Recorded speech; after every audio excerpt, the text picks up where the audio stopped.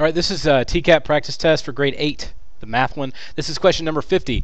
The distance from the planet Venus to the Sun is about 1.08 times 10 to the 8th kilometers. Light travels at a rate of 3 times 10 to the 5th kilometers per second. How much time in seconds does it take for the light to travel from the Sun to Venus? Well, if you know that the formula for distance is rate times time, this becomes very easy. So I just do the distance is 1.08 times 10 to the 8th kilometers. My rate would be 3.0. I don't know why I felt the need to do that. I hate it when they don't put the thing on there for some reason. 3 times 10 to the 5th kilometers per second times x number of seconds. So it's just like solving an equation. You draw your line, and let me mark this out and make it look like a T, because that's a little bit of a weird thing to deal with there. So I just divide by 0 times 10 to the 5th. Same thing here.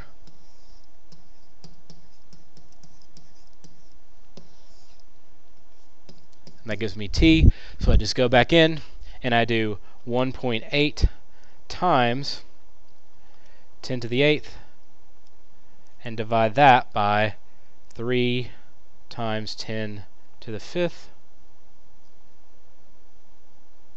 and it gives me 360. So the answer to number 50 is H. Well, what happens if I get to test day and then I forget and sort of lose my mind a little bit about how or the formula? Like, I can't remember. It's distance, rate, time, something or other. Maybe it's time is distance times rate. Is it rate times distance equals time? So you lose your mind and forget the formula. Well, you can think about this logically and still get the right answer if you just think about what the question says. It says the distance from planet Venus to the Sun. So here we've got the Sun. It looks like a terrible lion, doesn't it? And then I've got some little planet Venus here. Now the distance is 1.08 times 10 to the 8th kilometers. Now I am a ray of light, which is nice for me to be, but whatever. It's my shiny personality. Light travels at a rate of 3.10 to the 5th kilometers per second, which means I'm breaking this into little sections that last a second that are 3 times 10 to the 5th kilometers. And then I do another one, and do another one, and do another one, and do another one. If you break a distance into parts, you're dividing it into individual parts, which should help you remember to use divide. In fact, I forgot the formula for a second, and that's how I did it in my head before I did the formula. So you know I have my original distance, and I need to break it into parts, right?